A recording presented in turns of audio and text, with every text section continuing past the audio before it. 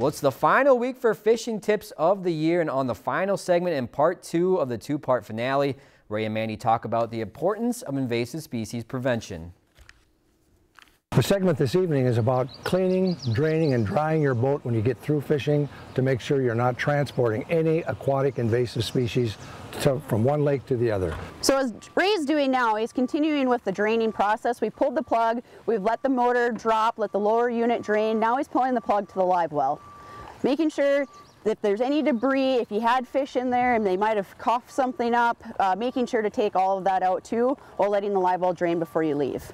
You'll see, even though the plug has been drained, you may need to use a sponge or a towel or anything that you've got with you. I suggest a giant sponge like Ray's works awesome, to making sure that you literally get every little last bit of water that you can out of that live well.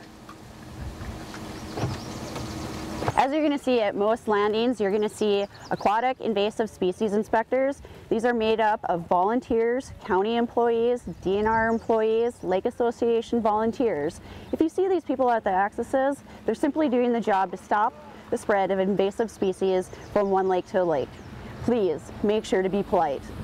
So those are our tips for making sure that you're clean, dry, and drained when you leave your parking ramp with your boat.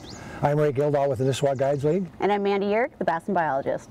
Thanks, Ray and Mandy. Good stuff always this entire summer. I know I had a great time, and week after week was just fantastic. Yeah, they did another great season from those two. We really appreciate all their help with that segment. Hard to believe that it's over for the year, which means the summer's pretty much over. I know, absolutely. Although we're gonna have nice weather this weekend. So.